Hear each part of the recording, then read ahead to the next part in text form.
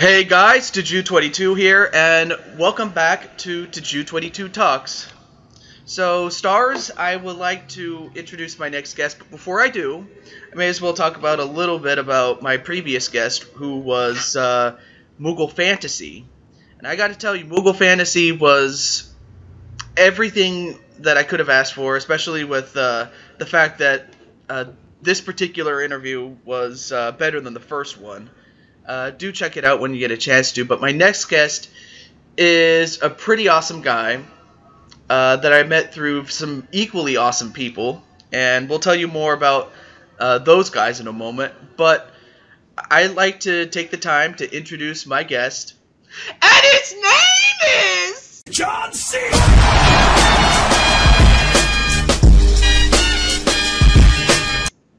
Jaret742. Hello, everybody. I just wanted to do the John Cena thing, but... That was pretty good. Yeah.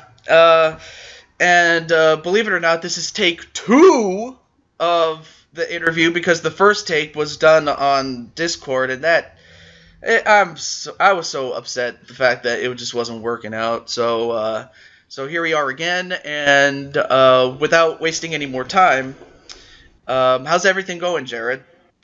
Everything is going very well. I'm a happy person today.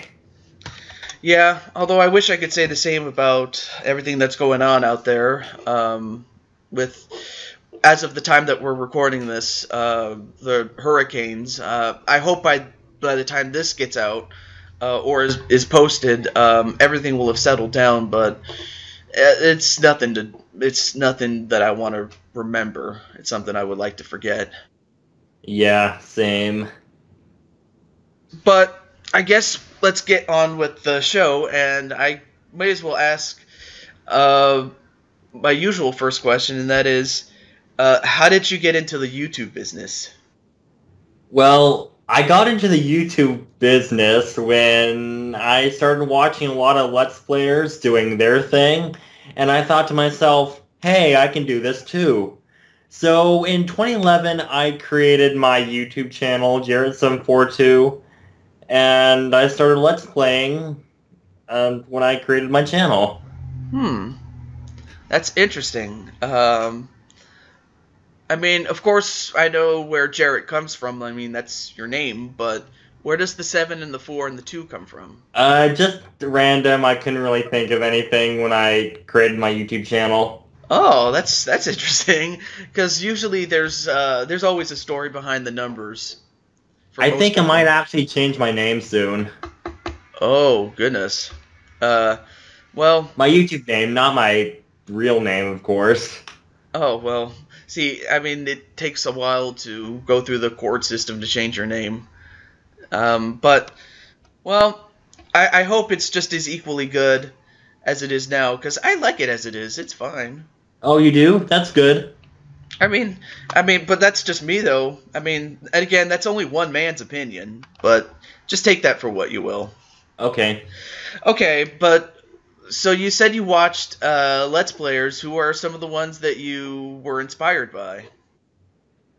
Chugga Conroy, Nintendo Capri Sun, I think also Banana Pylord. Oh, okay, that's a new one. I've never heard of him. And I think that's it. And when I started Let's Playing, I found more Let's Players, and I started watching them. Oh, yeah. And who knows, they might be some of our friends, which we'll talk to about in a moment, but, I mean, that's interesting how you got into, the LP business, and,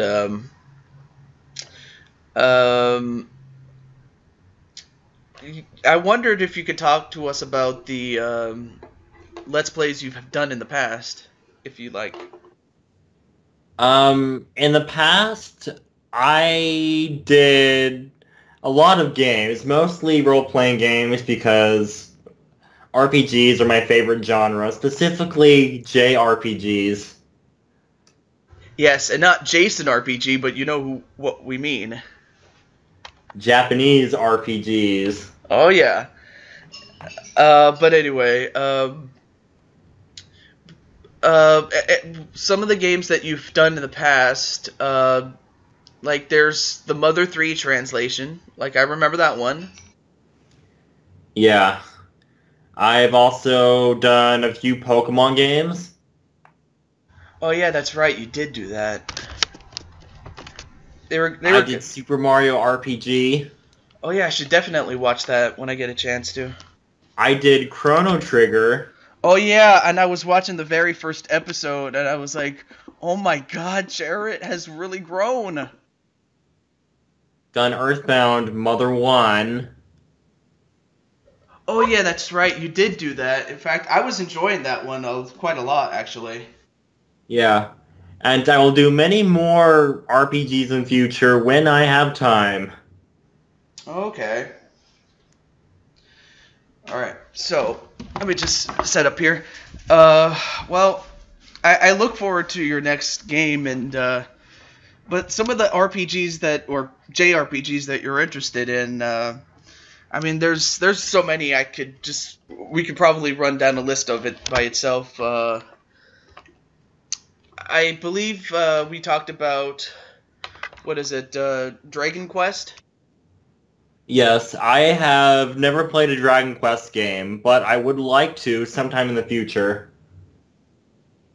Yeah, like some of the ones that I was the most interested in was 4, 5, 6. Those were my favorite trilogy of games there. Yeah, I think those are known as some of the best in the series. Yeah, and hopefully one of these days there will be one for the Switch. Oh yeah. If not on Virtual Console, I mean it's whatever, but they do look like fun games. Yes, they really do. And then let's see what else. Of course we can't forget Final Fantasy. Yeah, the most famous JRPG series of all time. I'm actually kind of new to Final Fantasy. I played the first Final Fantasy in maybe July of 2016, Okay. and then right after that I played Final Fantasy 6, and just recently I beat Final Fantasy 10, and it was absolutely amazing. Yes. I mean, you have great gameplay. You have fantastic graphics, especially for its time. Yeah, fantastic music also. Yeah, and great characters. Yep, and also fantastic story. Yep. But of course, not all that glitters is golden, because there's always that one part that always scars a lot of children, and that is. Ah ha ha ha ha ha! Ah ha ha ha ha! The cheetah clapping scene. I can do it almost perfectly. I mean, I was gonna put a graphic of the actual scene, but I think that actually is better. The one you did. Oh my God, it's hilarious. I think. And the Japanese version is worse. Really? Yes, it is. Yes, you should see it sometime later. Oh God, really? Okay, okay. Anyway, I forgot what I was gonna say. Oh yeah. Then of course there's Blitzball. Like, oh God. Oh no, not Blitzball. That was like the worst thing in the game for me. Was it the fact that you had to play a game in spite of the fact that you didn't know what the hell you were doing? Exactly. But I'm happy it's done. Yeah. No more Blitzball ever. Yeah. Unless I want to play the game again, which I probably will. Yeah, I mean, there's a lot of hidden secrets and a lot of collectibles in that game. Yeah, it's a huge game. I mean, let's see. Wait, what were the other Final Fantasy games you did play a little bit? Uh, Well, I beat 1 and 6. One. Of course, you can't forget one because that's the one that started it all. And 6. And I'm probably the only person on this planet who doesn't like 6 that much. Oh. Well, I mean, I could see that. If it, I don't know. It's yeah. The story, is it the story or is it the game itself, or is there some other factor of it that? Yeah, I think it's a story. Oh. But is it a bad game? Absolutely not. I just didn't like it. Well, I mean, the story is kind of sad for the most part. Yeah, Uh, you're right about that. I mean, if that's the case, I could see why no one would want to play it. I mean, same thing with 7 to an extent, although at least it had a much better, happier send-off. But I really need to play 7. yeah, and in fact, 7 and 6 were played by our good friend Jason RPG, which again we'll talk about later, or who we'll talk about later, excuse me. But yeah, those are great games, and so far you have great tasting games, including the Tales series. Oh, I love the Tales series. I've played 7 games in that. Wow. And here are a few honorable mentions.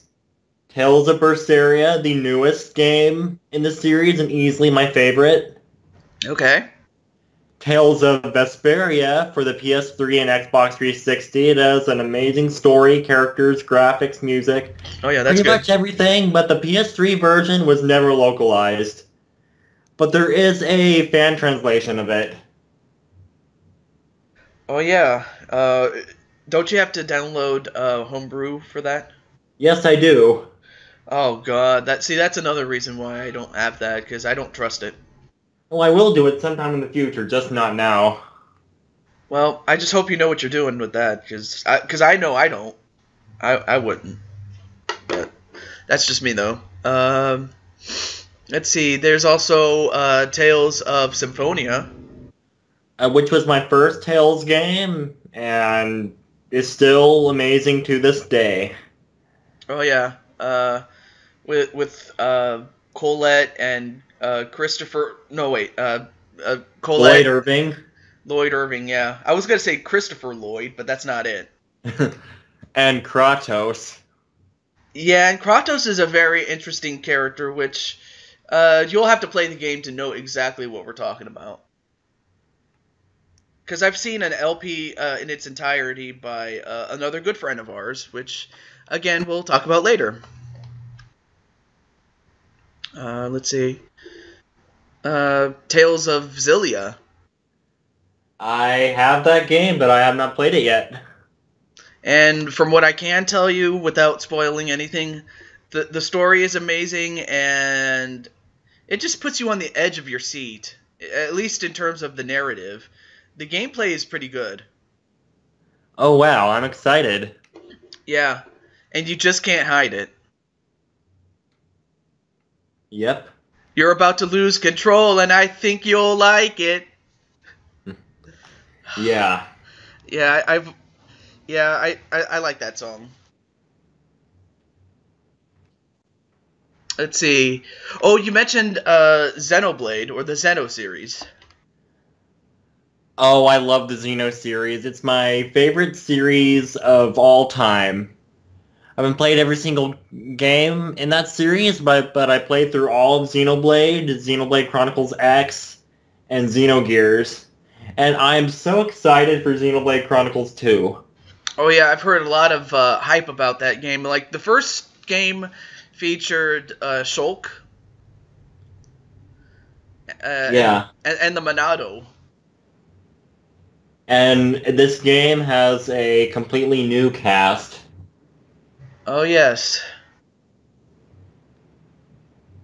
Like, from what I've seen in the trailers, it looks pretty, for lack of It better, looks beautiful. it looks beautiful, but I was about to talk about the action being all kick-ass.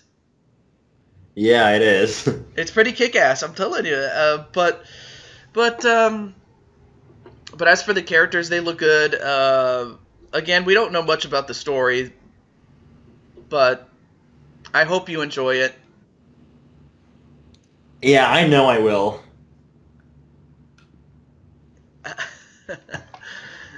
I mean,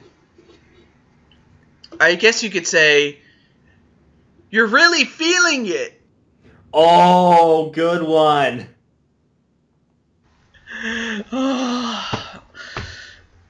Yeah, I had to do it.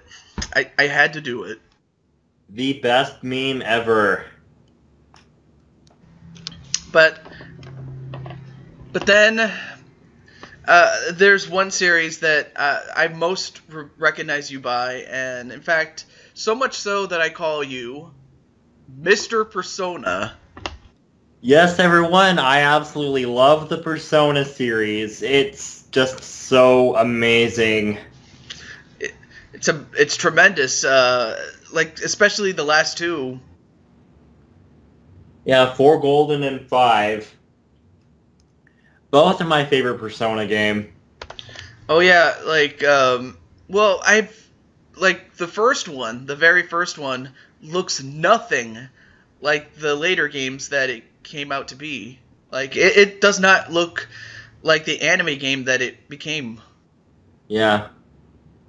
And neither does the second game, and I need to play the first two someday.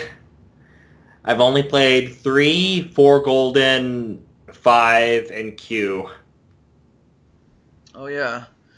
And like I've seen mostly of 5, and 5 looks like in terms of the gameplay, it looks great. Like it 5 looks, is utterly stylish. oh yeah. It especially the fact that hell, even the costumes that the kids wear, they look badass. Yes, they are. I wonder, Jared, what would you look like if you had to dress up like? Like a Persona character? Yeah, Ryuji. Ryu. Ryuji Sakamoto. I look the most like him. Oh, you mean Skull? Yes. Yeah, Skull is pretty badass. Very badass.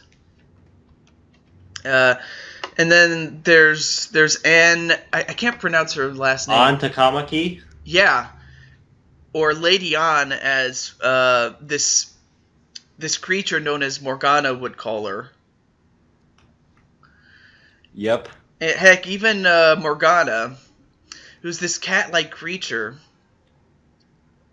There's so much mystery about Morgana and most everybody else that is in the game, and we have just barely scratched the surface there. Yeah, it's a 120-hour game. Mm-hmm. I mean, and then my favorite character from the fourth game, hands down, has to be Chie. Chie is an awesome girl. She's brave, she's strong, she loves meat. Everything is awesome about her. Oh my god. I mean, in fact, quite a bit of the fanboys love her for quite a myriad of other reasons, but I like her just because of her unique, I think it's her clothing? The fact that she wears that green and it just stands out. Yes, it does. But anything else you want to say about the Persona series before we go to the next topic? If I do, then it'll just take several more minutes, so no. There is one more RPG that I want to talk about, though. Alright, tell them. And that RPG is Eternal Sonata. Oh, One of my yeah. most favorite games of all time. Like, Eternal Sonata just is so unique. His amazing characters. Yes. Just an amazing story. Like, it's so profound. And the music, oh my gosh, it's easily the best part. Yeah, in fact, it's an RPG that's somewhat loosely related to music. Yeah. I mean, you have allegretto, you have beat, you have Folk. salsa, You have a lot of characters named after musical terms. and I believe we have a guy by the name of Frederick, Yes. The main character of the game. or is he? Yeah, that's the question. So before we say anything that might spoil it, um, do check it out. In fact, my good friend Moogle Fantasy, my previous guest, did an LP of that game. So I guess if you want to check that out, you could just check it out from him, or you could just play it yourself. In my opinion, Eternal Sonata is the most underrated game ever made. Well, yeah, because people don't make a big deal out of it the way they do with Persona, and for good reason. Yeah. But yeah, that game is a pretty damn good one at that.